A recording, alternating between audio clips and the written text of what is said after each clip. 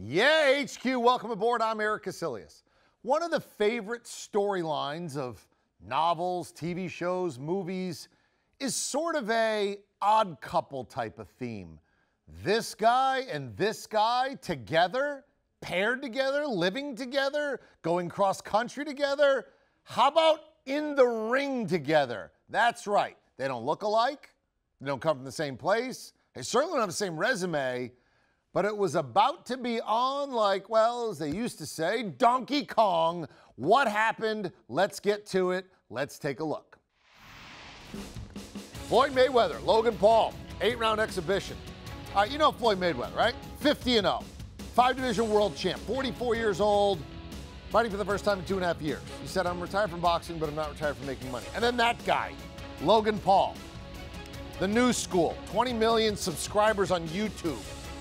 0-1 in his professional boxing career, 18 years younger, and came out on fire late round one. Backs Mayweather in, flurrying. What's going on here? Logan Paul's brother, Jake Paul, you know, he likes it. Now, Brian Campbell still said round one score 10-9 Mayweather. He knows more than me, but I like Paul in that round. Round three, Logan Paul throws the uppercut. Floyd counters the left hook. Take another look. Mayweather got rounds 2 and 3. He also got round 4. And then in round 5, more Mayweather. It was not completely one-sided. It was just Mayweather was a little better, right? 8th and final round. Logan Paul going the distance. A little showboating. He did win the last round, that's for sure. So Mayweather and Logan Paul go the distance in the exhibition. It was fun. And now it's over. Logan Paul, got at least one round. I would think a lot of people had him at 2. I think most people would say Mayweather had the majority of rounds. He certainly had more punches landed, despite the fact that he threw half as many as Logan Paul. You see there, Logan Paul not exactly economical with that 13% punch land rate. I knew if it went the distance, I won, technically, but that wasn't the game plan. When you're fighting a guy like Floyd, you know, the legend, the boxer, kind of relying on him to figure out the game plan and then just playing off his. I think I got him with a good shot in that first round, which kind of threw him off a little bit. And, surviving against Floyd Mayweather, is great. He's my second opponent. Floyd Mayweather is my second opponent. And so, yeah, I'm happy. It's good. It was good fun. All right, Logan Paul goes the distance and definitely wins, some portions of this fight. He had only boxed professionally once before. It didn't go that well. Now, this was one where they didn't have judges. They had a ref, but no judges. They don't have official scoring. This was an exhibition. The only way you knew for sure that you would have a winner is if it was a knockout. And you see what his resume is right there in the middle. 20 million social media subscribers. They hope that would translate into pay-per-view buys for an exhibition with the greatest of all time. I wanted to get the people on the show, and he was fighting to survive, as you guys can see. Every time he punched, he'd clinch. Every time he'd punch, he'd clinch. He was the bigger guy, and a little awkward. His background is wrestling, if I'm not mistaken, so he was good at tying me up. So a guy that came in over 200 and some pounds, I came in at 155, but no excuse. I had fun tonight, and I go out there to put on a show, and I really believe that he was, just going the distance.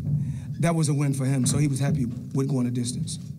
Well, you can be as good as Floyd Mayweather. You can't be better because 50-0 is 50-0. 27 KOs. He's got 12 world titles in 5 different weight classes. Are you kidding? Now, Floyd Mayweather never fought anybody who weighed in over 154 pounds.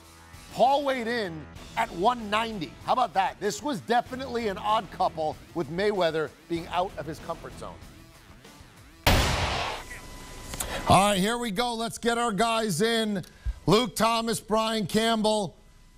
we knew this was going to be a little different, and we knew this was going to be something we didn't really know what to expect. What did you just experience? I'm going to make it that general and say go. BC, start us off.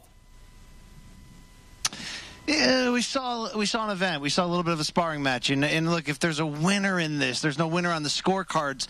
Going the distance for Logan Paul, that's a big achievement against somebody, Floyd Mayweather's ability and still what he can do at 44 and the gap in experience and all that stuff. But I don't know if everyone's going home happy that Logan Paul is the moral winner. What we saw was that he was competent enough defensively, along with his size, along with his stamina, to not get knocked out, to not crumble on his own doing, to take the lead in punches and set himself up to be countered. So because of that, we saw kind of a crawled stalemate here of Floyd controlling the action. Yeah, he pressed the fight in the middle rounds, but he seemed to be content, just as Logan was, to survive and go the distance at the end of the day. Yeah, I mean, yes, we experienced, and I'm not trying to say this overly pejoratively, but just being honest, I experienced boredom. I thought the Jarrett Hurd fight, the second one on the card, was pretty good. I thought Ocho Cinco had, some moral victory himself, and then the co-main event was what it was because they had a late replacement there.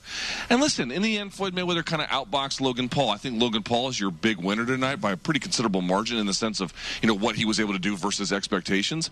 And I think Floyd had a bit of a wake-up call here. Floyd completely outboxed him, let's be clear about it, but this whole thing is predicated on whoever is the person who's the real fighter doing something that, it brings massive excitement, usually a knockout, some kind of stoppage, or a dominant performance. And he was the better boxer, but at 44, I think he looked around this time and he realized, even as understanding he's a retired fighter, there's been a lot of decline he's experienced. This was something of a wake-up call for him. Okay, so what's the legacy from this? What happens now? I mean, when I look back on this 5 years from now, is this the first time I saw Floyd Mayweather look old? Because that's kind of what Paul said in his presser.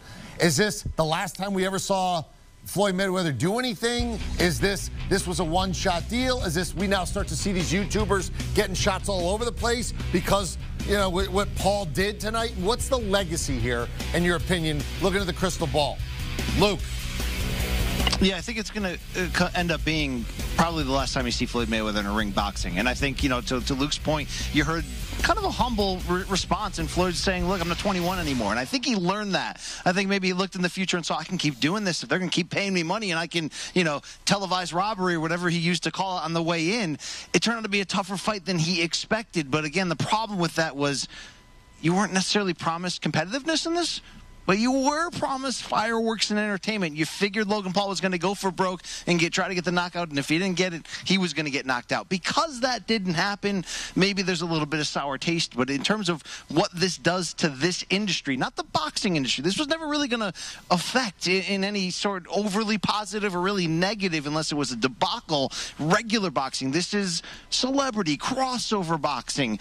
I don't think either one of these guys, Logan Paul or Floyd Mayweather, is long for doing this again. I think for Logan Paul, this was his mountaintop moment to prove to himself with his star power behind him in other areas of entertainment that he could do this. And again, hats off to him for finishing and going 8 rounds and showing some positives in there.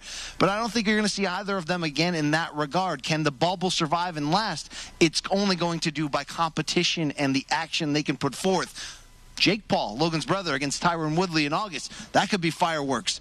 But if it's going to keep looking like this, we're going to go back to traditional boxing. Yeah, pretty quickly. I mean, if you look at the history of booms inside combat sports that featured a lot of freak show exhibitions or sort of craziness, they burn really intensely and then they just kind of peter out almost pretty quickly, but they can last for several years. So I don't know exactly when this is going to end. Not anytime soon. Obviously his brother's going to be fighting on Showtime in August, although that's a pretty different kind of fight. But still, you get a YouTuber versus somebody who's more established anyway. What I would say is, listen, on the path to the bubble bursting, and not like this probably facilitates it. It wasn't, if you are going to engineer a night for entertainment, it has to be entertaining. It wasn't really all that entertaining. So this will probably contribute to something, but it's not going to be one of these situations where if you pull the plug, all the water drains. It'll be accumulative. People will just decide, I've kind of seen how this thing goes. I don't need to see it anymore. Tonight was probably one that is going to push it a little bit further on that journey. I mean, they want to see a train wreck. Right? They want to see a train wreck. The train stayed on the track. See. That, more news at 11. Right. It was a competitive, not competitive. It was a ordinary boxing sparring contest. That's not train wreck. Okay. It was billed as something that was going to be different, and it wasn't all that different, but I still enjoyed watching it, and it was something to do on a Sunday. Want a sports network that delivers everything that matters about the game? The highlights, the picks, the instant analysis. No yelling, no fake debates, no politics. Hit the subscribe button and never miss a moment.